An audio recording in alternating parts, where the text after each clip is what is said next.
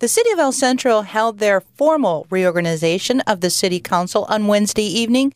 The formalities included saying goodbye to former council member John Edney and welcoming a new face and a new councilman, Jason Jackson. We're ready for a nomination for mayor. I nominate Sedalia Sanders. Second. Okay. Please ballot.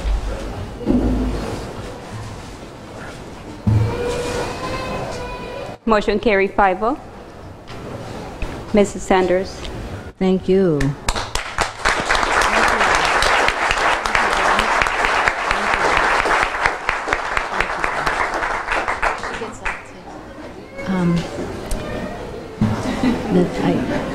I get the gavel and the name plaque. The gavel and the name plaque. That I take this obligation freely. Without any mental reservation. Or purpose of evasion. And that I will well and faithfully discharge. The duties upon which I am about to enter.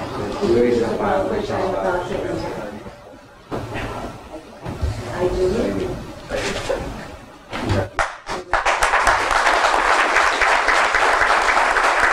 I'm very excited. You know, it's you're right. It has been a long time coming. You know, persistence pays off sometimes, and you know, it's something I believed in, something I felt that I could do, and you know, contribute to the city and try to make things better for the residents of El Centro. And so I, kept running and persevered, and finally I'm here. So certainly looking forward to tonight and the swearing-in ceremony, and and then getting to work and actually working with the other council members and the department heads and the city manager, and trying to make some improvements and move this city forward. And I'm here today for the swearing of the 3 new council members. They're not new. 2 of them, the incumbents, won, and Jason Jackson's coming in. I think it's a very good turnout, and I'm interested in seeing how things go for the City of El Centro. I think it's going to be a great event. I'm very supportive of Sedalia as the mayor and the council here in El Centro. We're sister neighboring cities. It's always a great thing. We're here supporting the change of mayors and the reorganization. We're sorry to see John Edney go, and we welcome Jason Jackson to the council, and we're going to work together with the City of El Centro. It's good for the whole valley if we all work together. We have to be one team working together, and so we're here in support of that, and we think it's great to have a party and celebrate the new beginnings and the new year coming up, and so it's a wonderful event. Tonight I was selected to be the mayor for the city the 5th time.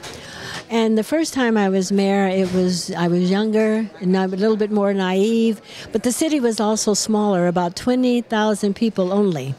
And so now we've seen the city has doubled. And with that doubling has also come some new challenges. One of the biggest challenges is the money and the state budget and the effects it's going to have on our community.